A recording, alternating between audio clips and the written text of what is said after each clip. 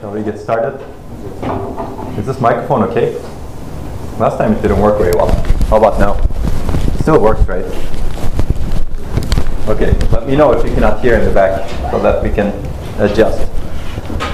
Okay, I think we're getting to the end of the course. We have 4 more weeks, is that correct? Maybe 8 more classes. So hopefully it'll be fun. And you'll have another lab that's going to be released tomorrow. Okay, so we'll continue emerging memory technologies from where I left off. Last week you had a guest lecture from Stefan Meyer from Apple. Hopefully you enjoyed it.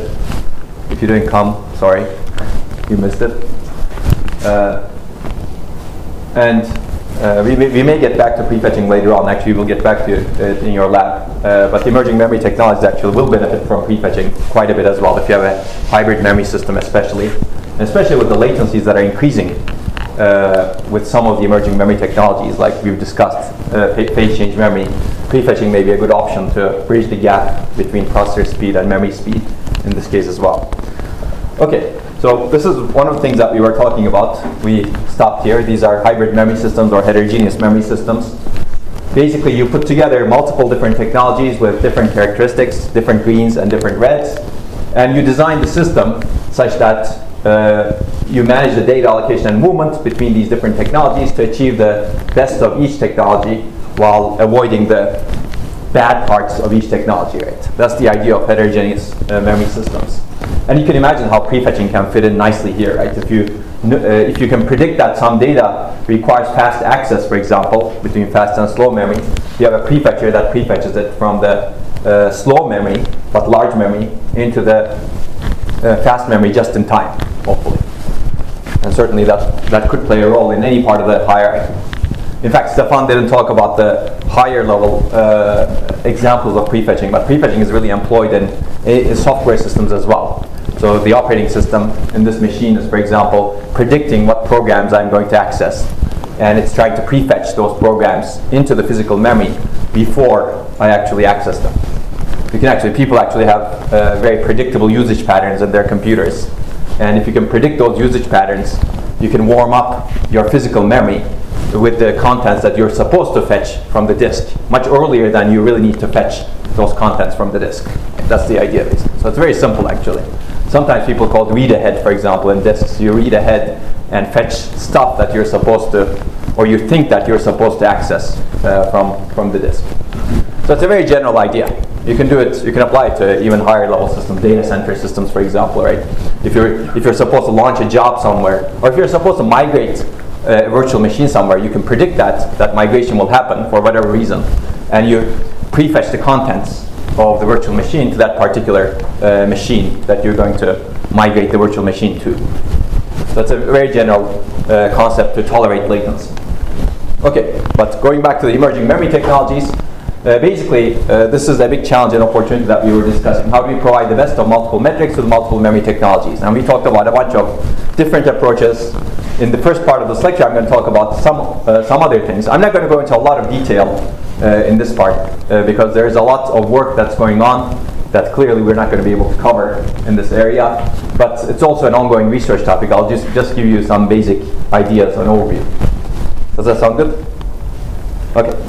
So basically, this is a slide that I also covered very briefly again. These are some of the issues that you have in a hybrid memory system. How do you use either of the technologies? Do you use one as a cache and the other as a main memory? Or do you use both of them as main memories, meaning that you partition the main memory space between two memories, which has implications on the software stack, of course, right? If both, let's assume that in this picture, if both DRAM and phase change memory are part of your memory address space, you're really partitioning your memory address space or having two different address spaces, which is similar to partitioning again. But now the burden is on someone to allocate the memory to either DRAM or phase change memory, right? Usually the programmer. Usually the programmer does the memory allocation. And the programmer may be responsible for that allocation over here. But of course, compiler can guess that as well. Operating system can potentially guess where to allocate as well, depending on the characteristics of the data that you're allocating. But if you use this as a cache, then this could be completely transparent to the programmer, completely transparent to all of the parts of the system except for the hardware potentially, right? If you manage it as a hardware managed cache, of course, right? Then the question is, how do you manage this huge cache, right? Assume that this is, I don't know, 8 gigabytes, and this is maybe 2 terabytes or so. I'm just making up these numbers. How do you manage this large cache, right, in the hardware? We're going to talk about that actually as the next thing. We talked about what data to place into DRAM versus phase change memory briefly last time. There's also an issue of granularity of data movement or management. Should it be at the cache block level? Should it be at the page level? Should it be at a higher granularity? This is important. We're not going to cover a lot, but I'm going to give you something very briefly about this. Should it be, we already discussed this briefly, should the hardware manage the cache or main memory? Should the software manage it, or should it be done cooperatively? When do you migrate the data? Of course, somebody needs to answer that question. And how do you design a scalable and efficient large cache? So we're going to tackle this a little bit today. And that's about this basically. So if you treat one of the memories as a cache, then what you have in your hand is a very large cache, right? You may want DRAM to be still large. As the data set size are growing, we want terabytes and terabytes of memory actually going forward. You could argue that we should use it efficiently, and I agree that you should use it efficiently. But even if you use it efficiently, you may actually have a need for very large memories. Then you have a large cache as well. And this large cache is certainly interesting. It's residing off chip. It's similar to the cache that you designed in your lab in some ways, but it's also different in the sense that it's huge, right? Assume that again, this is, let's say, 8 gigabytes. And if your management granularity is 64 bytes, you have a lot of blocks to keep track of in the cache, right? We did this exercise last time when I discussed, so you can actually do this exercise also easily. You have lots of blocks, which means that you need to have a very large tag store in your cache. Then the question is, where do you put those tags?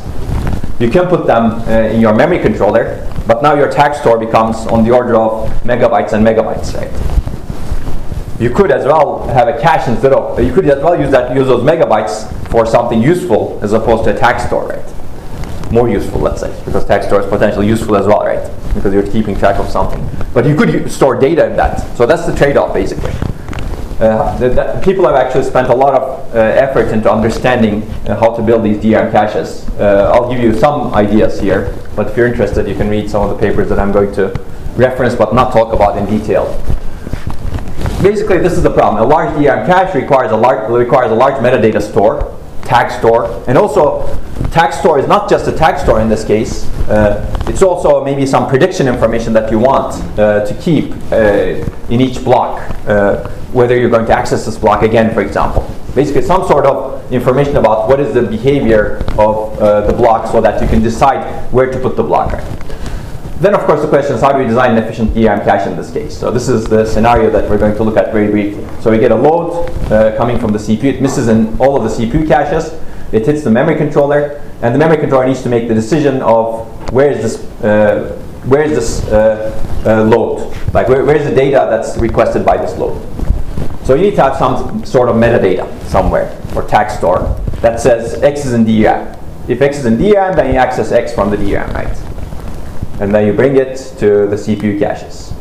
But if X is not in DRAM, then you need to access PCI. Okay, that's the idea basically. So as I said, one option is to really store the tag store inside the memory controller and have a huge tag store. That leads to a very large SRAM store, and that's, I think, is impractical if the size of your DRAM is very large. If the size of your DRAM is relatively small, maybe that's practical, fine. But if the size of your DRAM is very large, it becomes impractical.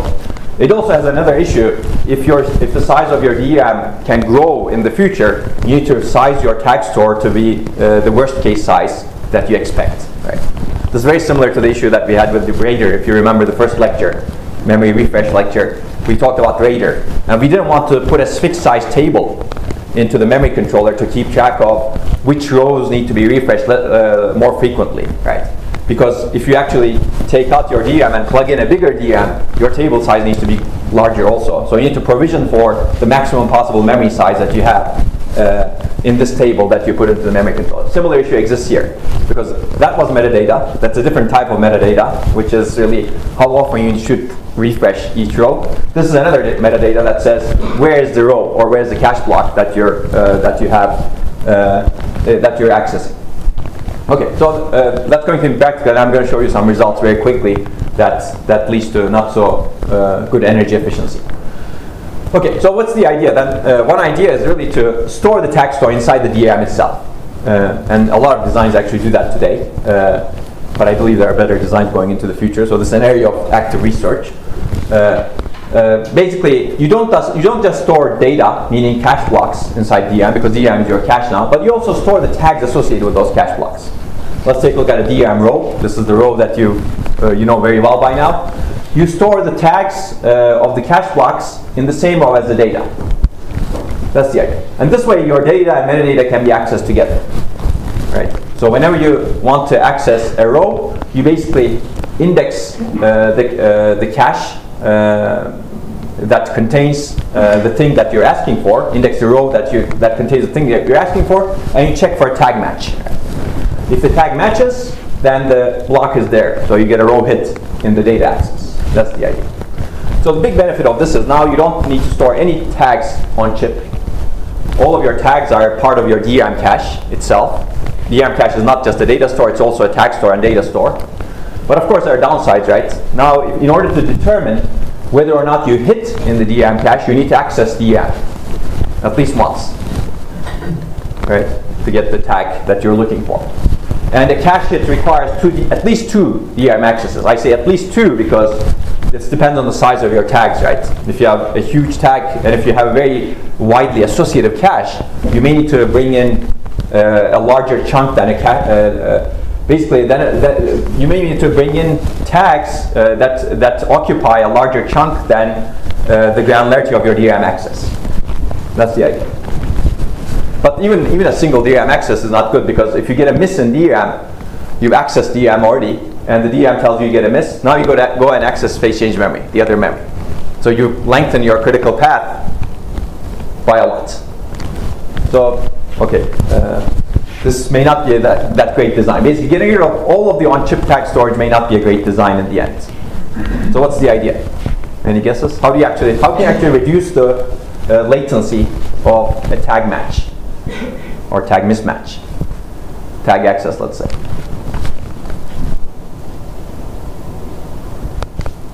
Anyone? Basically, how do you not access DRAM? You put some metadata back into the chip, right? But we don't want to put all the metadata, so what do you put there? Well, the idea is caching. Basically, now you cache the tags. So you have a cache, you need to build a tag store for it, and the tags are inside the cache, but it's too slow to access those tags. So what do? You cache the tags on chip. So it's, as I said, computer architecture is sometimes about caching architecture, cache architecture. So it's a perfect example of building a cache. Now you build a cache of tag store, a cache of the tag store. Basically, that's the idea. So store all metadata in DRAM to reduce the metadata storage overhead. That was the previous idea. But that leads to low latency access for the tags. But if you can cache in on-chip SRAM some frequently accessed metadata, you can get away with caching only a small amount to keep the size of that SRAM small. Now you don't need megabytes and megabytes, maybe you need some kilobytes and kilobytes, according to the paper that I'm going to briefly show you results from. That's what you get. So of course, on top of this, you could potentially predict the access patterns and prefetch your tags, right? Actually, later works building on what I'm going to show you, shown that you could prefetch your tags. If you have good spatial locality, you could keep prefetching your tags. Yes? Well, imagine that you have this 8 gigabyte DRAM as your cache, and imagine that this is directly mapped. Yes. So how likely is it to have an eviction? I mean, unless your like program memory footprint is too huge that it moves from different directly mapped chunks of that PCM thing, it's not that likely to have like an eviction conflict, right? I mean, I don't know. I'm just asking. It's, I mean, in the end, it's a big cache. It really depends on the characteristics of your program. So basically, the answer to your question is it depends. Yeah, that's right. But like what which is the answer to many questions in computer architecture. Yeah. Like what I was thinking was that maybe you don't need to keep the tag for every single one of your like. If you know that you're accessing from this 8 gigabyte chunk of the memory, you can cache it and you can just keep like the tag for this chunk. You know, you don't need to keep the tag for every different directly mapped chunk there. So that if you have evictions, you need to change the tag. You can just say, I start from here and I have this 8 gigabytes. And I'm I see. So basically, what you're saying is you really you really have a very large block. I think that's what you're suggesting, right? Yes. If you have a very large block, certainly your tag overhead reduces. But I think studies show that those large blocks are not very effective. You still need some sort of small granularity over there. I'll show you some results. Even cache block granularity actually helps, because programs, for various reasons, you don't get consecutive allocation in your physical memory of 8 GB chunks. Okay, if you get that consecutive allocation, then what you suggest may work if you keep all of your data in that consecutive thing. But if you think about a system running many programs, your physical memory gets allocated, deallocated, allocated, deallocated, and a program's physical memory allocation spread around all of your physical memory. If you somehow find a way of this contiguous memory allocation, maybe your idea could work. But that requires very careful system design, I think, and it may not be possible in the end. Okay, but I think you point out a good thing. If you can keep your tag store size small, if it's possible to do that, you don't have this problem. And I think you had another implicit thing over there, which is a direct map cache versus a set associative cache.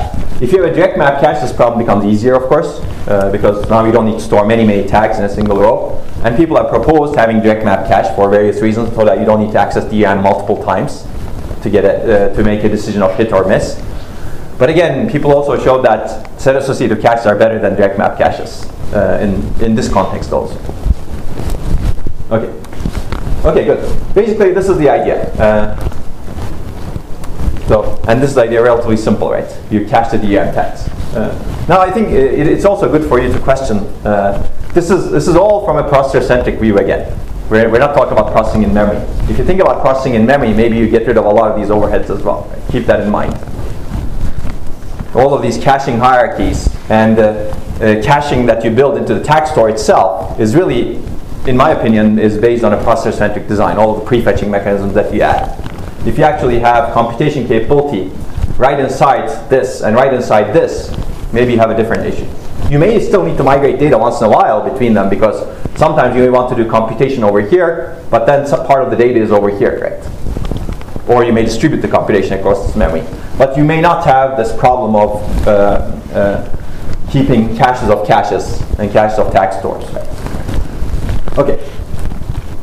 Okay, the third idea is actually orthogonal. As I said, data transfer granularity is important. Some applications benefit from caching more data in a cache block, like potentially 8 GB. I have not seen that, but or certainly 4 kilobytes or 8 kilobytes. They have good spatial locality because of that reason. But others do not also.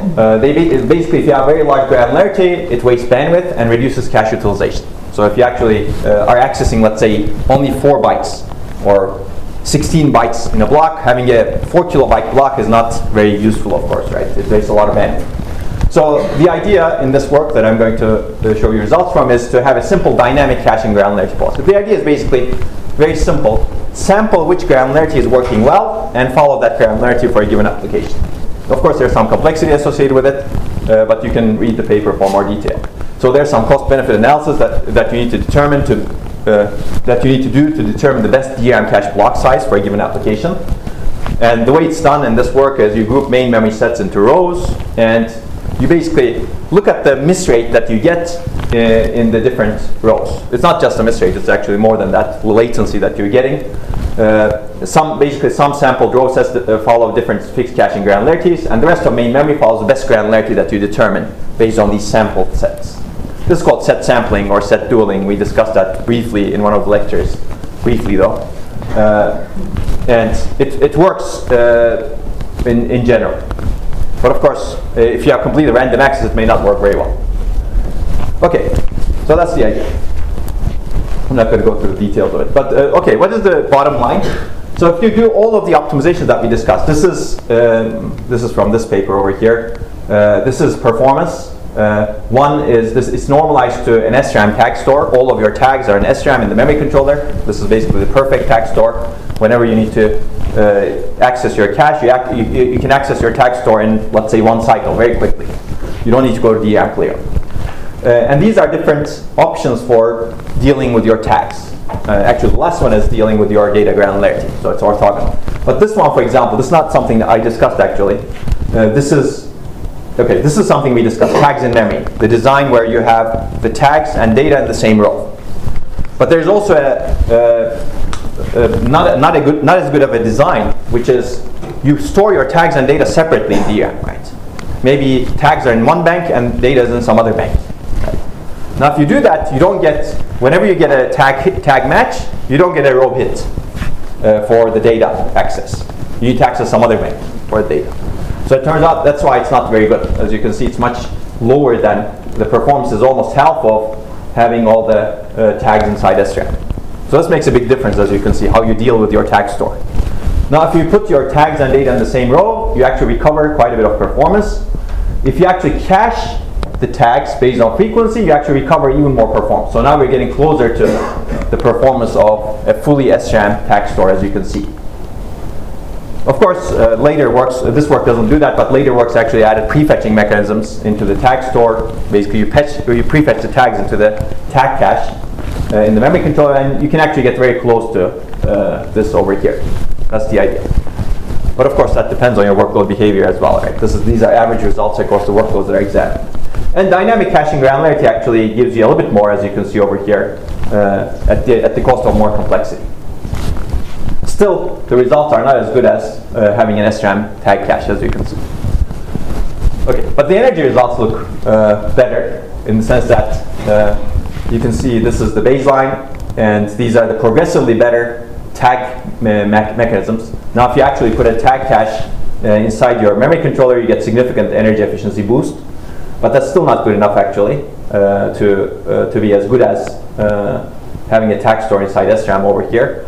But if you actually fix your migration granularity and make it dynamic, you get a much larger boost from there in terms of energy efficiency. Because for applications that do not benefit from very large block sizes, you're actually getting rid of those large block sizes with that optimization, meaning that you're getting rid of a lot of memory bandwidth. And whenever you're reducing memory bandwidth while also improving performance, according to these results, you will get significant boosts in energy efficiency. Okay, make sense? Okay, so if you're interested, it's a short 4-page paper. You can read about it. And there's been a lot of work after this, which I'm not going to talk about. This is based on a paper that we recently written with Intel. I'm not going to talk about the paper itself. Very briefly, I will cover it. But you can see that these are some of the works that we compared to in that paper. And they were all proposed within the within the time frame of 2015 to 2017, let's say. And they all differ in terms of how they handle a DRAM cache hit, how they handle a DRAM cache miss, how they handle the replacement traffic, when do they make a replacement decision, who makes the replacement decision, hardware, software. Do they help with large pages? For example, if your pages are 1 megabyte or 2 megabyte sizes, do they consider it? You can actually add more to it. There are a lot of design choices that you need to make when you're designing such a large cache. But I would like to point out that some of the design choices are software managed, for example. Some of them actually don't do the management in hardware. They do software management over here, as you can see. So this work that I copied this from has a hardware-software cooperative management mechanism. Basically, it realizes that you actually have a TLB and a page table that keeps track of which pages are in physical memory. Right? That's what the operating system uses to keep track of which pages are in physical memory. And you can attach a little bit more information to the page table and the TLB, saying that whether or not that page is actually in the DRAM cache. That's the idea over here. Very basic idea. This way, you don't need a tag store for the DRAM cache, or at least a hardware tag store in the memory controller. Basically, you put your tag store as part of your page table. You've extended your page table slightly, and you extended your TLB slightly, but that's the idea. But of course, now your caching information, your tag information is your TLB. Right?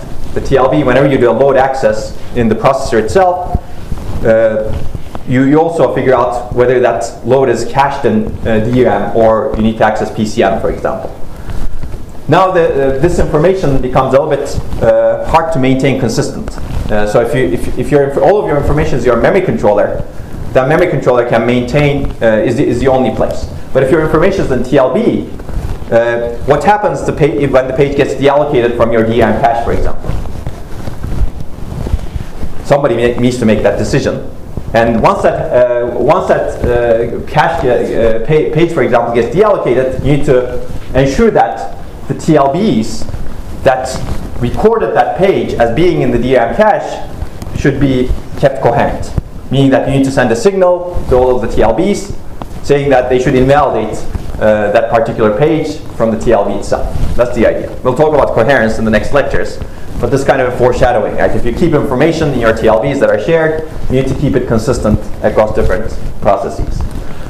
Okay, there's also some more other stuff. So there's a lot of work actually that looks at how do you actually keep the right stuff in the cache. And this paper introduces yet another mechanism that tries to minimize the bandwidth by trying to be very frugal in terms of, or judicious about what to cache. And you can read about that also. And you can see some performance results also. Basically, these are the speed ups that you get compared to the state of the art. And it does well. Then you can read the paper for more detail. There are more works after this also, but I want to point this out because it's some work that we've done with Intel. Okay, any questions? Yes, please. So this works actually there are multiple granularities, but the main granularity is the page granularity. So if your page granularity is 4K, yes. If your page granularity is 8K, yes. But it does handle the large pages also. So if you want to go to smaller granularity, you need to add more metadata to this. And it becomes a little bit less efficient actually, you're right. Any other questions? That's a very good question. Granularity is always a very good question here. And as I said last time, as you reduce the granularity of your tracking, your metadata increases. As you increase the granularity of your tracking, your metadata reduces, as you also mentioned. Okay, so if there are no questions, let's talk about some other opportunities with emerging memory technologies. So this is a bit more forward-looking, I think. I'm going to talk about especially this one, merging of memory and storage. Basically, you have a memory technology that's non-volatile. You can store persistent data in it. You can store data that can be volatile in it also. So why don't we have a single interface to manage all of the data as opposed to having two different interfaces, as we will see in a little bit. And you've been going through two different interfaces to manage data in all of your programming languages in your life. That was not the case 50 or 60 years ago when people designed the earliest computers, because there was again a single interface to all of the data at that time. But things have evolved in a different way. That's why we have multiple interfaces today. Okay, so that's one. New applications, of course, is important. In fact, if you want to enable a technology like this, having a really killer application is always something that people are looking for. What is the most important application that can benefit from this technology? That's actually true for any new memory, any new technology that you come up with. You need to have a good application. For example, machine learning turned out to be a great application for GPUs. And GPUs actually skyrocketed because of machine learning. Although people are realizing that you could do better than GPUs right now, right? By designing specialized accelerators. So similarly, if you have new applications like that, these technologies can be enabled and they could skyrocket. More robust system design. Can you actually make your system more robust by taking advantage of the fact that your persistent data stays on? You don't have power despite power losses. I think this is important. I'm going to touch upon some things related to this, but we're not going to talk about that as much. And finally, processing in memory actually becomes very interesting with some of these memory technologies. Again, I'm not going to touch upon this. I'll probably point out some papers later on. But basically, these technologies store persistent data. You can actually directly operate on persistent data with processing in memory. That's one aspect of it. You don't need to put it in your DRAM or anywhere. The second aspect of it is, it turns out a lot of these technologies have properties that are similar to the AND-bit idea that we discussed, right? If you do triple row activation, you get bitwise AND and OR. It's not exactly the same way, but if you do something to memory, maybe multiple row activation or some other ways of activating the different cells, you get bitwise operations in these memories relatively easily. Actually, you can design the array such that you can do multiplication in the array. For example, RRAM. You could design a multiplier inside the memory by exploiting the properties of the memory technology. I think that's also very fascinating, and people are working on it. If you have time, we will later during the course, we may actually have a special session on this one. But and this is actually going to be very, very important, I think, going into the future. But I'm going to talk about something that we have not talked about so far, which is really this one. But I think all of these are very interesting. Okay, so let's start with this one. Basically, as I said, today we've been programming with two-level storage models, right? essentially you have DRAM over here, which stores your volatile data, and you have a hard disk over here, which stores your persistent or non-volatile data, let's say. And this is because the technologies are very separate from each other. If you look at the hard disk or SSD technologies, they're non-volatile, they're slow, and they're block addressable. Basically, whenever you access, you get a huge chunk.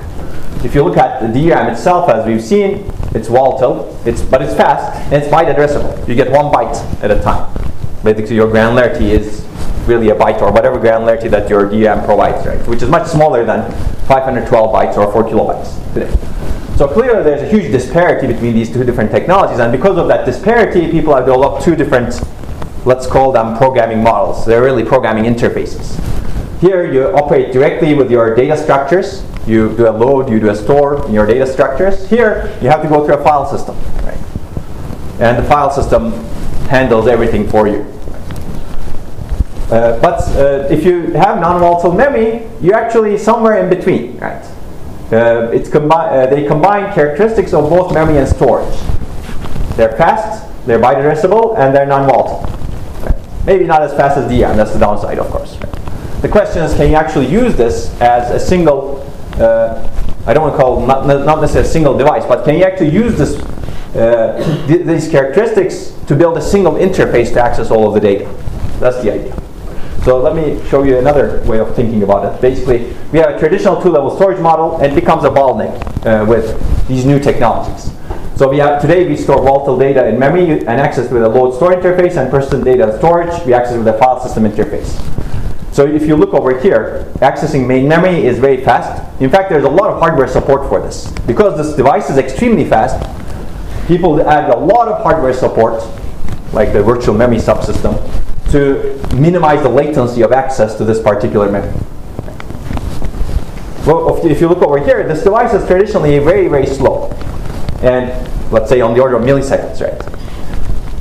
So people decided that, well, you go through some software interface, and that interface gives you a lot of good characteristics, of course, in terms of security, for example, or isolation. But it's also slow. Basically, whenever you need to open a file, you need to go through the operating system. Whenever you need to write to a file, you need to go through a write system call. Of course, even that is sometimes slow. So what existing systems do is they sometimes copy pages of your file into the DRAM itself, and they do that management. And whenever you write to a file, you write in DRAM, and there's system level support to ensure that the writes that you do to volatile memory eventually get propagated into your disk. This is one of the reasons if you get a power outage, for example, not all of your writes to your files may be propagated into your SSD, right? Because some of the persistent data updates may be buffered in volatile memory, and if the system doesn't have enough time to write it back to the SSD in time, you may actually get a corrupt file system potentially, right? That's why these things happen. Actually, these things happen more before you had SSDs. If you had a very slow hard disk, the probability of you not being able to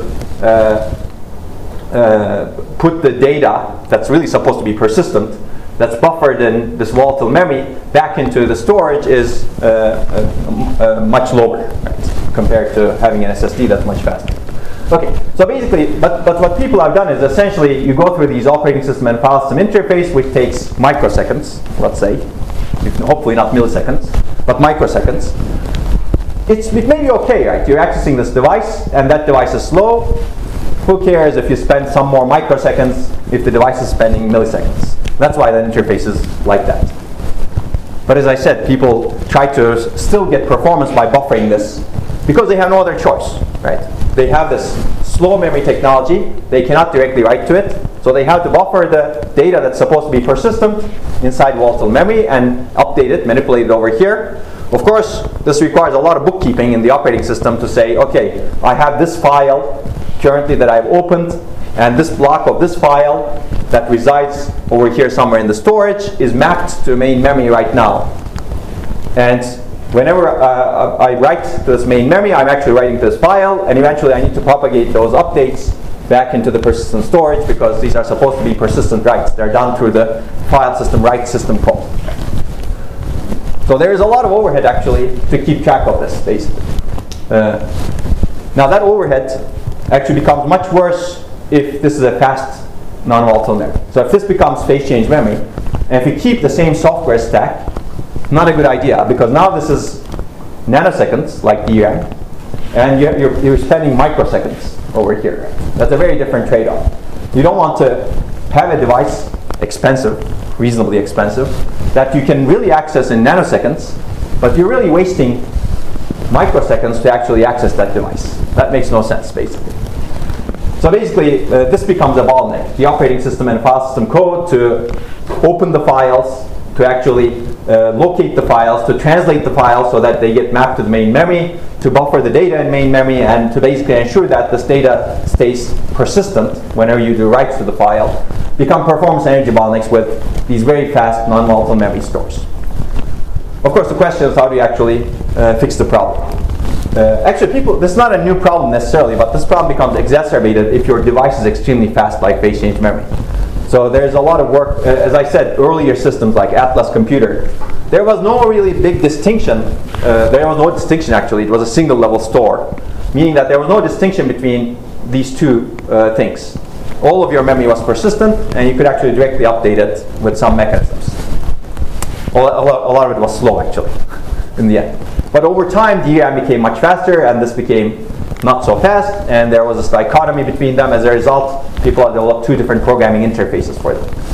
Now the question is, of course, should we still have two different programming interfaces for them?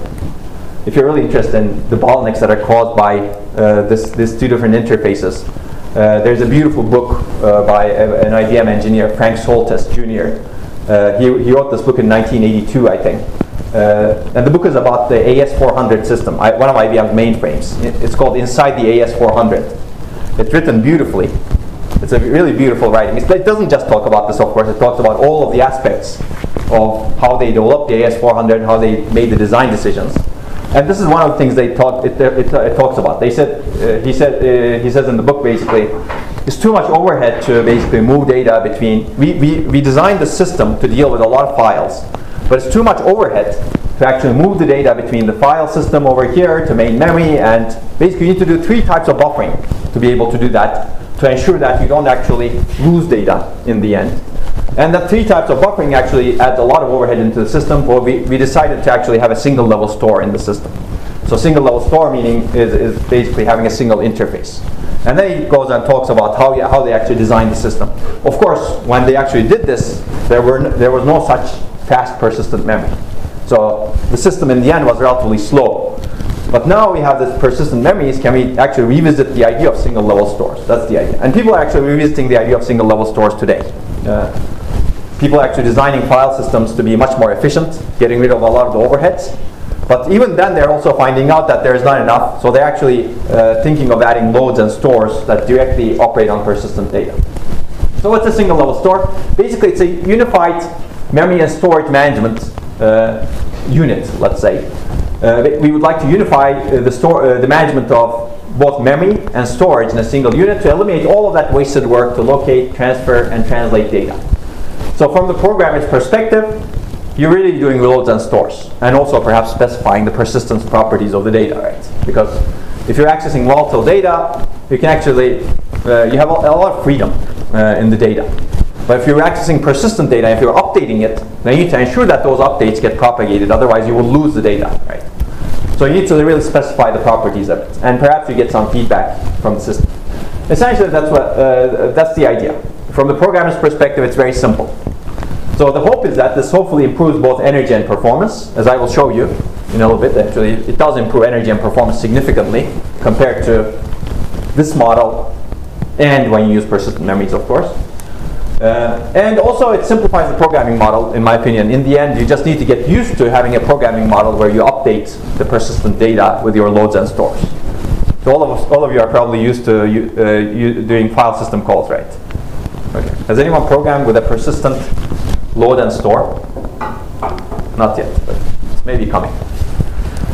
Okay, so that's the idea basically. So let's take a look at how we can, so this is the paper that we had written actually. It's more like a position paper that talks about the challenges related to cooperative management of storage and memory. Okay, so I think we've already talked about that. Basically, the persistent memory provides an opportunity to manipulate persistent data directly. So how do you manipulate persistent data directly? One way is this. This changes the programming model a bit. Basically, you have a persistent programming model that incorporates persistent data as a citizen, let's say, one of the data types. So, for example, this could be a persistent object. So you have an array, my data, and you declare it persistent in some way. This is one way of declaring it persistent. Maybe it's not the best way. You may actually say persistent, right? And then you update the values, and the value update happens immediately, let's say, from the programmer's perspective. There may be system support internally, of course, to ensure that that really happens. And then underlying store may be very different, right? Underlying storage hierarchy, you basically use loads and stores, and you probably provide hints or directives saying that this is persistent. And this gets communicated to a persistent memory manager that does a lot of things. It handles data layout, persistent, metadata management, security, because a lot of those are actually handled by the file systems today. File systems ensure that you don't get data corruption, or try to ensure that you don't get data corruption because of multiple updates to the same file, right? So you need to do all of that also inside this persistent memory manager, except you need to deal with loads and stores. And underlying memory hierarchy can be, not necessarily hierarchy, but memory devices can be very heterogeneous. You may have DRAM, you may have NVM, you may have flash, you may have magnetic disk, you may have tape over here. So that's the idea. Wouldn't it be nice to have a single interface load store over here? And I think the best way of doing it is in the end changing the programming model. But of course, you could translate the existing file system calls to loads and stores as well, right? This is what's happening in some file systems that are, Intel has some of the file systems that are persistent, let's say. They actually translate those file system directives into loads and stores. There's some overhead associated with it, but they try to get rid of as much overhead as possible because of the software stack magic. So that's another way. Basically, you have an existing program, you translate it to loads and stores somehow, and then you go through a persistent memory manager. So what does this persistent memory manager do? We're going to talk about this briefly. A lot, actually. Basically, it uses this access and hint information to allocate, locate, migrate, and access data in the heterogeneous array of the devices that you have. All of the goal is really to take advantage of the low latency, persistent characteristics of this NVM. Because the hope is that this is huge, right? This NVM is huge, it's low latency, it's persistent. It basically is very close to DRAM in terms of its access latencies. But the idea is more general. The idea is whatever data you have, why don't we access it with loads and stores? Why do we need to have all of this overhead? Especially most of our data is going to hit in the NVM. Okay, so let's talk about this briefly. Basically, we want to expose a load store interface to access persistent data. This way, applications don't need to go through the operating system or file system. They can directly access persistent memory. As a result, there is no conversion, translation, location overheads for persistent data. You can manipulate persistent data directly. With some caveats, actually. We will see those caveats in a little bit. You need to manage the data placement. The persistent memory manager manages the data placement, location, person, and security. You can read the paper for more detail of this. I'm going to give you a brief example. Basically, the idea is to get the best multiple forms of storage. This is the same idea as a heterogeneous memory system, right? So you can actually apply a lot of the things that we've discussed over here, but there needs to be more. You need to manage metadata as storage and retrieval. Part of the metadata is DRAM cache, for example. And as we said, this can lead to overheads that need to be managed. But it's not just the DRAM cache, it's also, okay, now you have this persistent array, where does it reside, right? Does it reside, which part of it resides in DRAM, which part of it? This is essentially a memory management system for this kind of vision, if you will. Right? Today we have virtual memory managing DRAM and disk. Why don't we actually have a virtual memory, I don't want to call it virtual memory necessarily, but memory management system, let's say, for all of your devices. And again, this is just a single node. You could imagine doing this for a distributed program as well, right? Today, if you want to communicate with some other device, you need to go through a even different interface. Right? You need to either do network programming, or you need to do remote direct memory access, which is a form of load and store, but it's a remote load and remote store. Why don't we have load and store and a globally visible memory for everyone in the world? You can imagine having this interface for all of the data in the world.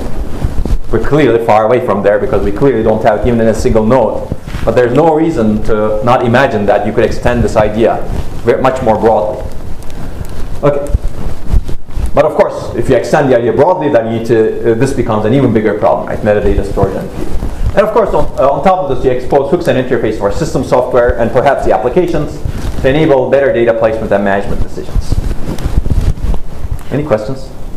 This is a lot, actually. This slide covers a lot of stuff. There's a lot of research that needs to be done to really make this happen. But part of it is being done right now. So, okay, let me give you an example. How do you do efficient data mapping among heterogeneous devices? Essentially, we expose a large persistent address space with persistent memory, but it may use different devices to satisfy this particular goal, right? You don't need to use phase change memory. You can use tape maybe, right? If you know your data characteristics, you don't need to waste your valuable phase change memory space if you could store the data in tape. So for example, well, I've already given you examples over here. So you could have other MVN devices in between as well. And performance and energy can benefit from good placement of data among these devices. I've given you some examples of this earlier. And utilizing the strengths of each device and avoiding their weaknesses, of course. For example, let's take a look at locality and persistence. These are two different characteristics of data. Locality we know very well. Persistence we have not talked about as much. But depending on your application, you may know which data, or which arrays, for example, or which data structures fit where in this. So, for example, let's pick one. If you're working on a database, you have a column, and you have a column store database, and you're basically scanning your database through these columns. And maybe you're not accessing these frequently. Or maybe the data set size is so huge that you're going through the column and you don't have good locality in the end to keep it in one of your devices. Maybe you place that on flash so that you can do the scan very efficiently in flash memory. Right? You could potentially do that actually. Of course, we're not even talking about processing in memory. If you're doing that sort of scan on a column, maybe it's a good idea actually to push that scan into the flash device itself. Right? We're not even talking about that yet. But even if you do it through the processor, maybe it's good to keep this on flash. But if you have a much more frequently updated index for some sort of content delivery network, for example, this doesn't need to be persistent. This needs to be persistent. I didn't talk about that actually, but this needs to be persistent because it's part of your database, right? You need to retain the data over there. This doesn't need to be persistent. You can reconstruct the content because this is really just an index for the content, right? So you can actually, but you have very good locality, so maybe you place this in DRAM. Right? So you can actually come up with many, many examples like this. If you know your application, if you know what you're doing to your data structure, you can actually place them in different places over here. And these are just two dimensions, right? Locality and persistence. Clearly, based on this, application or system software can provide hints for data placement.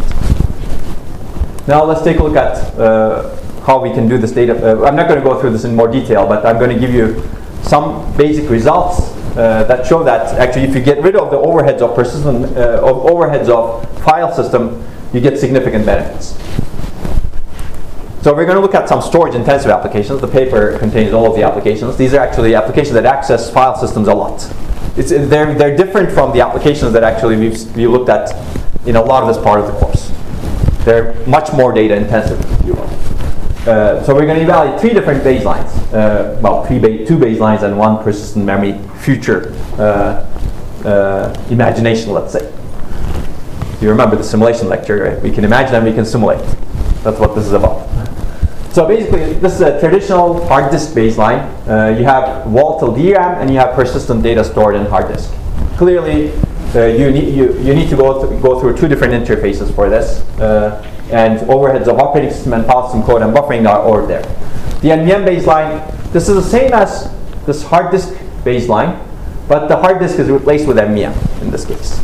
Basically, magically replace the hard disk with phase change memory-like device. Much similar characteristics to DRAM, but you still go through two different interfaces. So it still has the operating system and file system overheads of the two-level storage model. Finally, the persistent memory, it uses only NVM to ensure full system persistence. And in this case, actually, we wanted to penalize the system. We actually get rid of the DRAM in the system.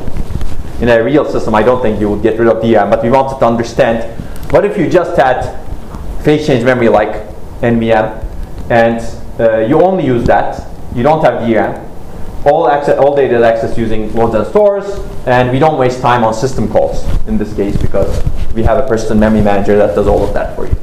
That's the idea. Of course, there could be another one over here that incorporates DRAM. Its performance would be higher because you have a hybrid memory in that case, right? So basically here data is manipulated directly on the NVM device. So I'm going to show you some results. You can read the paper for more detail, but this is one application. I don't remember which one actually right now. I used to remember, but you can look at the paper.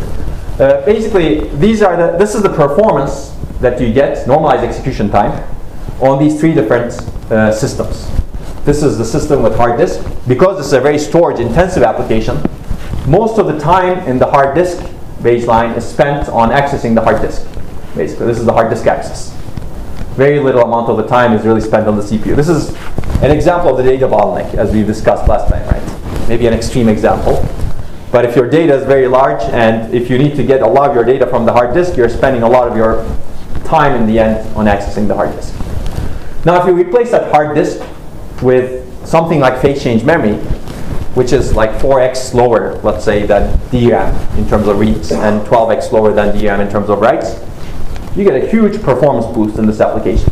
That's 24x, right off the bat.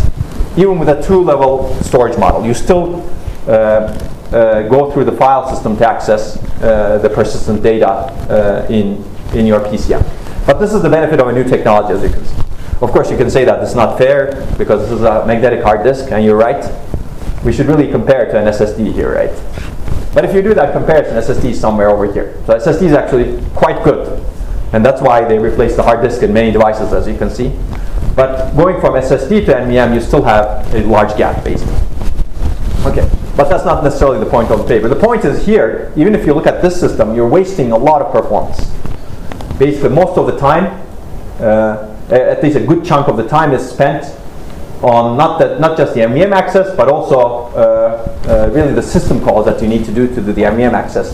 So if you actually get rid of those system calls, you get about 5x more. Basically, if you get rid of the overhead of managing, so going from here to here, there are two things that happen. You get rid of the software overhead, meaning the file system and operating system calls to manipulate persistent data, and you also get rid of DRAM. So getting rid of the file system and system call overhead clearly gives you performance. Getting rid of DRAM loses performance, but in the end you get a 5x performance improvement going from here to here. So you can see that getting rid of that overhead to manage a very fast device is very, very important, because we actually have an overall slower memory here because we got rid of DRAM, but we got rid of a lot of overhead of managing that memory. That's the idea. Now, if you on top of this add DRAM, you will get a lot more performance. I mean, we don't have the results over here, but later papers looked at this idea, and you get actually much better performance than NVM 2 level. But you actually improve this to 10x or even more. I don't want to quote the exact numbers because I don't know the number for this particular benchmark. Does that make sense? So if you have a heterogeneous memory over here, DRAM plus NVM, you get a lot more. Okay, that's performance. And if you look at energy, basically you have a similar story. This is the energy when you have hard disk plus DRAM. If you get rid of the hard disk, replace it with PCM, you get a significant energy reduction. And here the bottleneck again becomes the system calls and the management of the NVM. If you actually get rid of the bottleneck and also get rid of DRAM, which is actually energy efficient because you exploit locality and reduce latency, you get another 5x over here. Okay, so basically the takeaway is if you have a fast device, don't have slow software to manage it. I think that's one of the takeaways. Actually, people figure this out with flash memory also. You may think flash memory is actually very fast, but the raw device access latency is much faster today than the latencies we use to access the flash with. Because there's a lot of system software overhead, even with flash. If you do the study with flash, actually other people have done the study with flash, and they found out exactly the same thing. Flash is very fast. Of course, not as fast as NVM that we've been discussing, but it's very fast still compared to hard disk. But we're using the same interfaces we use to manage hard disk with, and that adds overhead. And if you actually get rid of that overhead and design a file system especially for flash, then you get a lot better performance. I'd be happy to point you to some works in that area if you're interested. Okay. Any questions? Okay, if you don't have any questions, I'm going to move on to the next one. Basically, this is the paper that I actually talked about. This paper actually talks about a lot of other problems related to how to enable persistent memory for both storage and memory. And this is also another paper that I'm really happy about, because I was able to get both Intel and AMD authors on that paper, as you can see. I mean, this wasn't intentional, but somebody moved from Intel to AMD, and that's how this happened. Okay. So basically, the challenge and opportunity over here is really combined memory and storage. How do we enable that? And I think, of course, the bigger idea is really, can we have a unified interface to all data? We talked about a single node, but as I said, the idea is actually really bigger than a single node. Can I access your toaster at home with a single interface from this computer? You may not want that, of course. There are other issues related to that, but that's the idea, right, in the end. Okay. So the good news is, as I said, these ideas are experimentable with devices that are like this today. So you can actually buy this thing. You have to pay an arm and a leg to Intel probably, but you can buy it, and you can experiment with it. You can do a lot of the studies that we discussed. We were not able to do them in 2000. Actually, we did that study in 2012. Clearly today it's 2019. And we have this device, and you can actually do these studies on your own and figure out what are the potential benefits. You can come up with different interfaces to this, as long as the hardware interface allows you, of course, right? So you need to understand the hardware interface to it, which is actually loads and stores in the end, which is similar to the DM interface in the end. Okay, so but I think the potential is even larger if you combine this with something like this, right? Which is also what we discussed in the first lecture. Meaning, if you can do processing inside the memory in these persistent memory chips, because then your persistent data doesn't even need to move anywhere. And you can treat your data as persistent and volatile depending on how the software would like to treat it, right? Even though the device may be like this. Okay. Okay, clearly this is not the whole story, right? Meaning, you cannot as easily manipulate your persistent data, because you need to be careful about it. Whenever you update persistent data, you really are changing the system for good, right?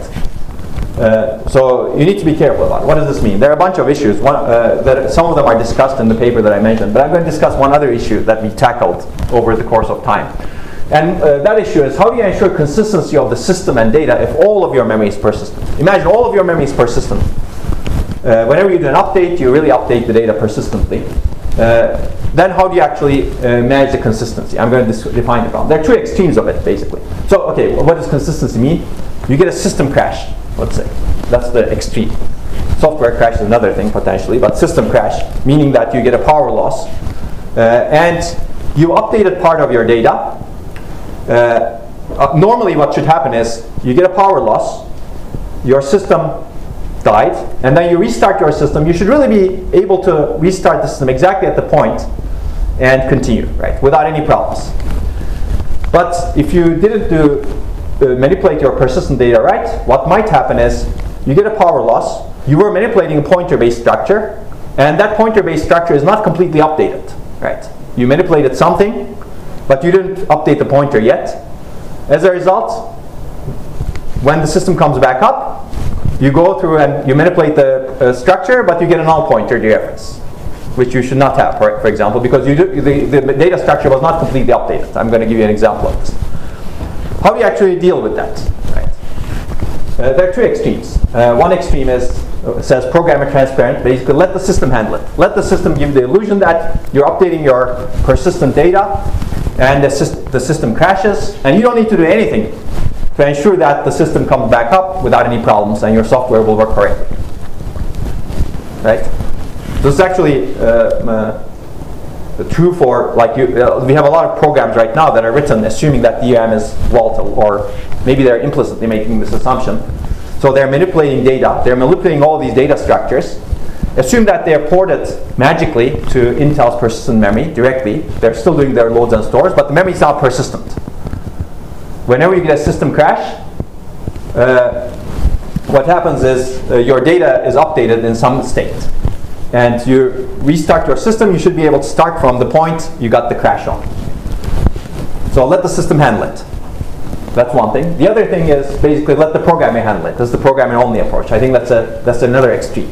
Basically, programmer needs to anticipate that a crash may happen anywhere in the program, and they write their software such that they will not have inconsistent state in their data structures. That's the idea. And both approaches have been followed. Programmer-only approaches say basically programmers need to encapsulate their updates and transactions. This is similar to some sort of storage transaction also, but maybe bigger. Basically, the things that you want to be done at the same time, like magically all or none, you encapsulate that into a transaction. And the system somehow guarantees that the transaction is either all done or none of it is done. Right? This is transactional memory in a sense, but that's true for transactional persistence as well. There's slight differences we're not going to go into right now. But that's one way of dealing with it. Then the program is handling it. Right? Of course, system needs to provide some support for this. Right? But it turns out this is not easy to do with legacy programs. If you have a legacy program and if you magically run it on a persistent memory system, it will not work because somebody needs to do the translation for those programs at least. So we follow the other extreme, which is, can you do this completely programmer transparently? I'm not going to go into the details of it. I'm going to talk about the basic ideas. Basically let the system handle it. And if you do that, I think it's a very good exercise to do. I think but it leads to a lot of overhead. Overhead in terms of hardware and system complexity. Here, the overhead in terms of for the programmer is very high, but the overhead for the system and hardware is not as high. Here, the overhead on the program is zero. Programmer doesn't need to do anything. But the overhead on the system designer and the hardware designer is very high. And this is a classical example of programmer microarchitect or architect trade-off, basically. If you want to make programmers' life easier, you as an architect need to have to go through some pain. Or you can reduce your pain by saying, programmer, you deal with it. Right? That's very similar. Virtual memory is also like this, basically. You may actually say, I don't want virtual memory because it puts a lot of burden on me as an architect. But if you don't want virtual memory, somebody needs to manage the physical memory, and that becomes a program. Okay, so there are clearly many alternatives in between. I think the real life will do something in between. Okay, so let's take a look at this problem. I'll go through the problem quickly, but not necessarily the solution in detail. So let's assume that we want to add a node to a linked list. This is what you do. You first link to next, and then you link to previous. But if you get a crash in between, you may actually have an inconsistent data structure, right? And if you're updating all of this in a persistent memory, you will not be able to recover. That's the idea. Okay. So there are a lot of proposals actually. You can read these things. These are some proposals in the different communities, as you can see. They propose explicit interface to manage this consistency problem. You can encapsulate basically things into a transaction, and this transaction is all or none. Basically, if you get a system crash in the beginning of in the middle of a transaction, it's as if the transaction didn't happen. The guarantee of the system provides that guarantee to you. If you get a system crash at the end of the transaction, the system guarantees that the transaction happened. So when you restart, you start either from the beginning or the end, but never inside the middle.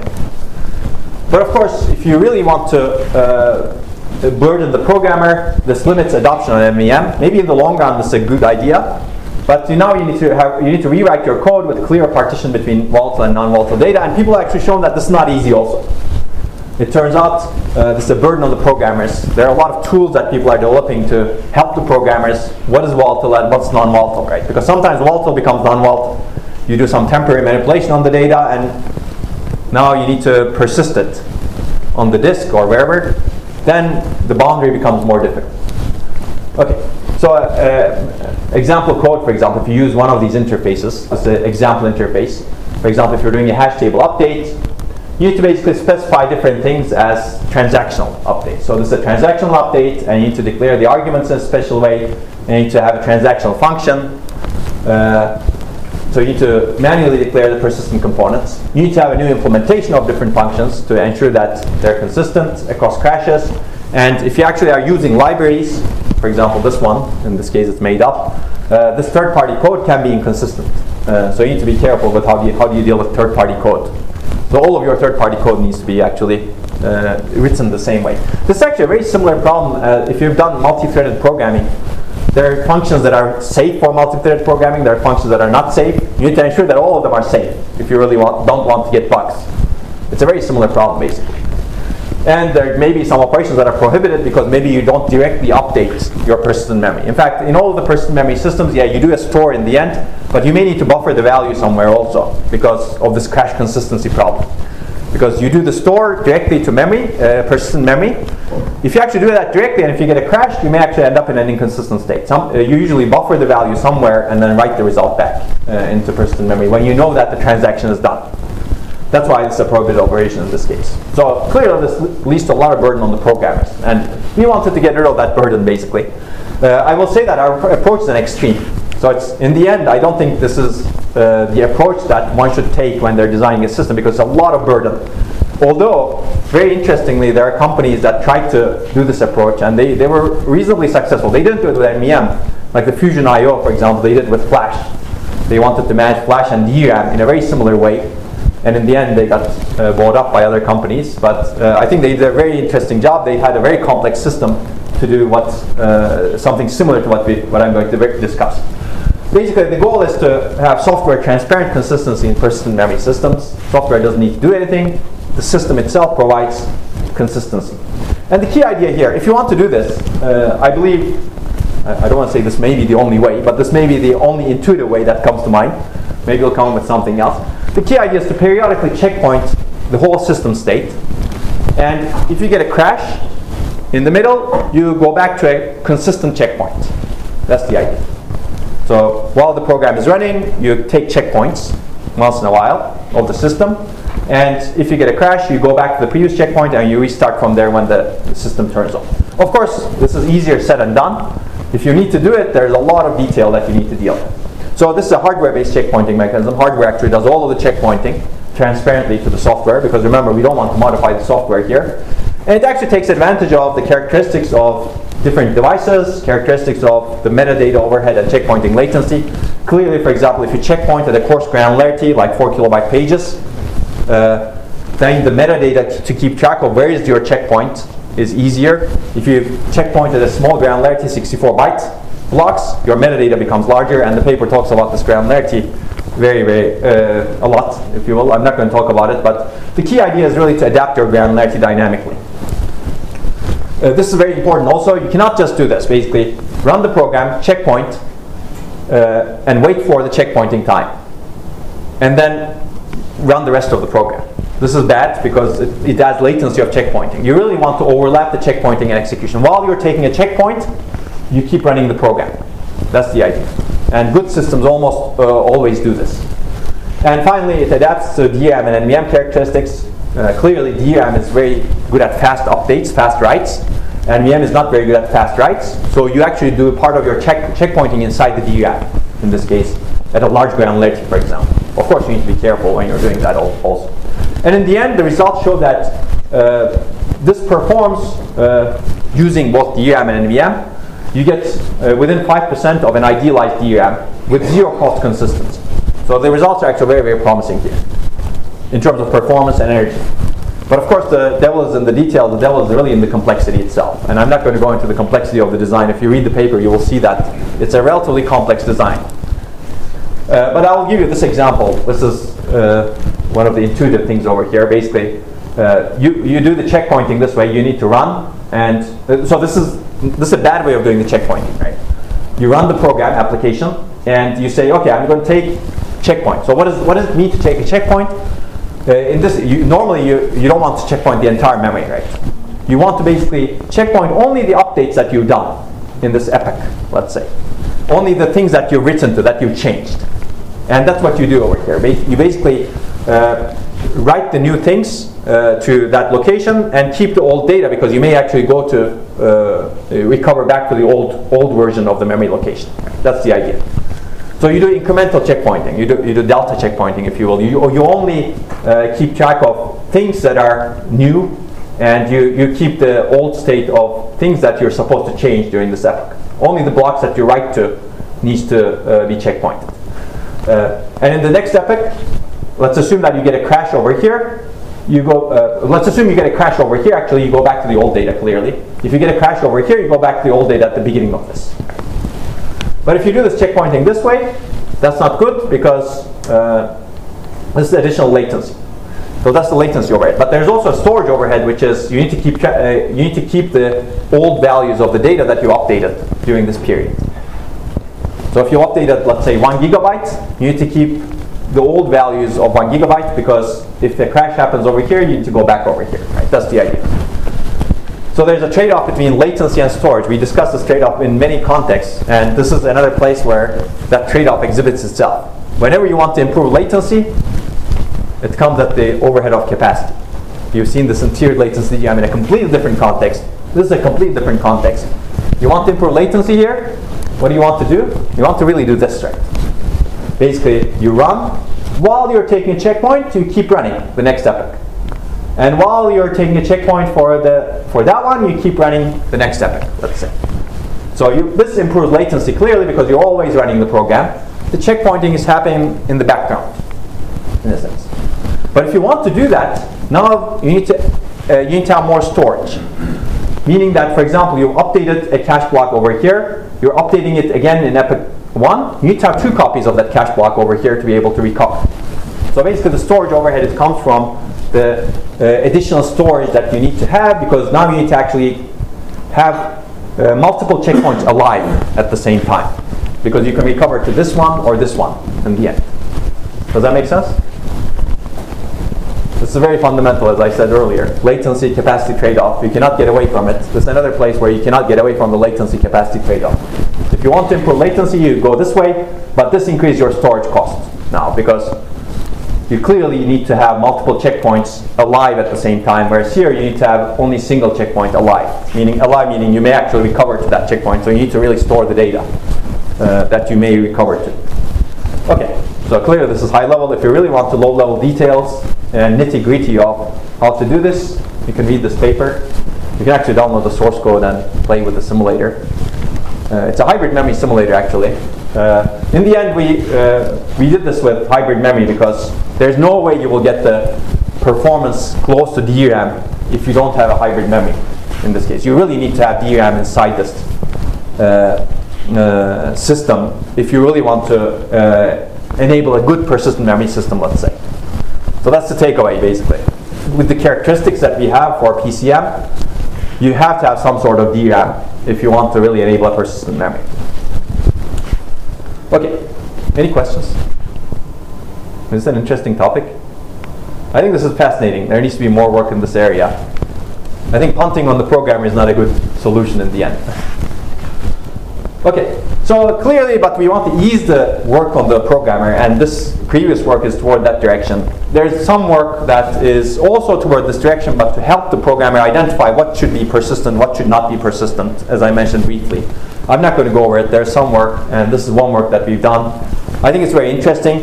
Basically, how do you actually build tools that can enable programmers to really understand the characteristics of their data?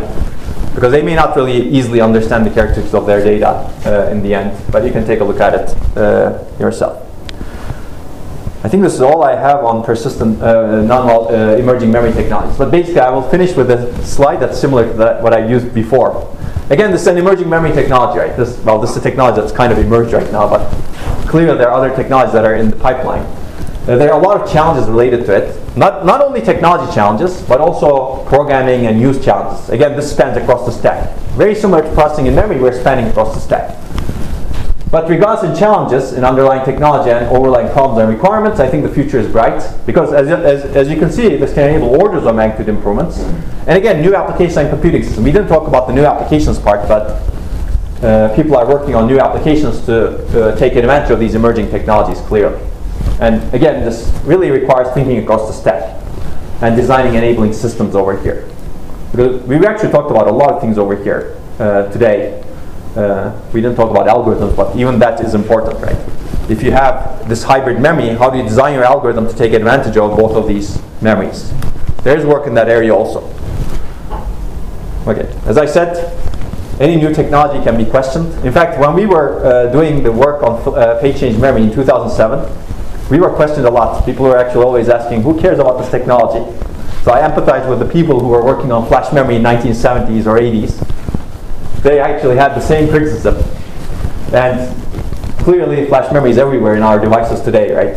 As I mentioned, we write papers like this related to flash memory today, and that has revolutionized our lives. I think persistent memory is also going to be like that going into the future.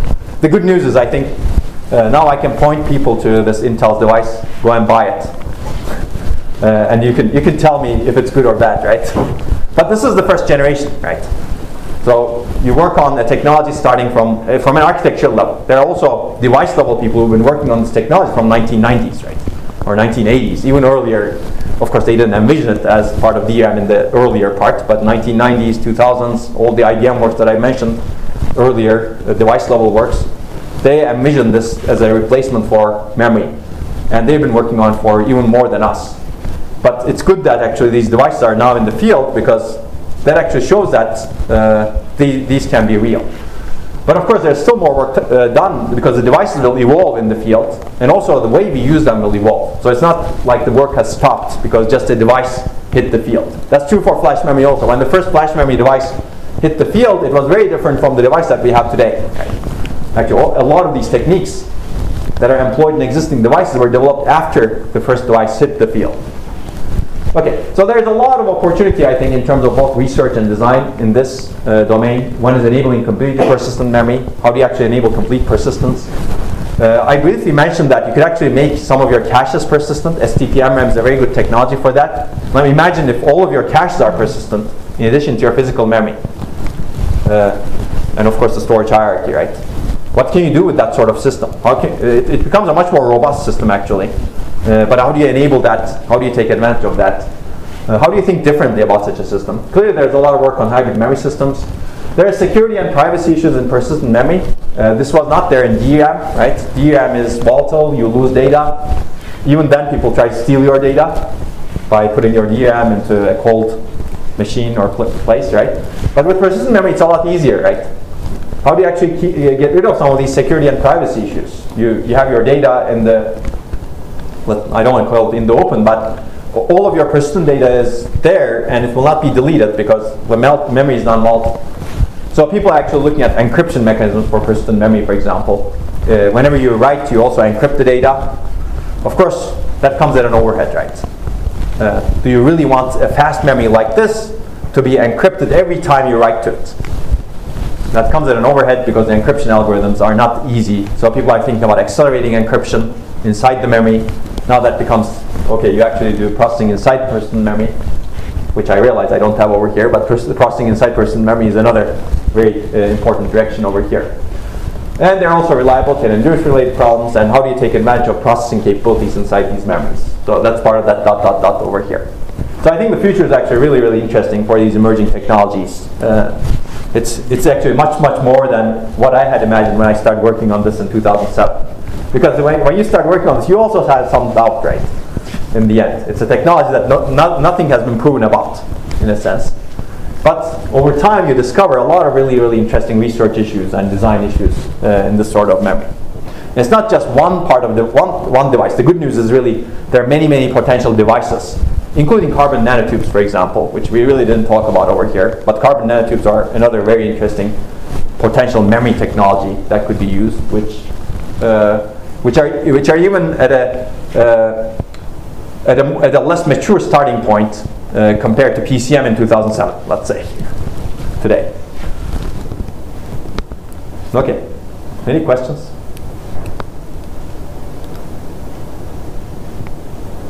I guess people are ready for a break.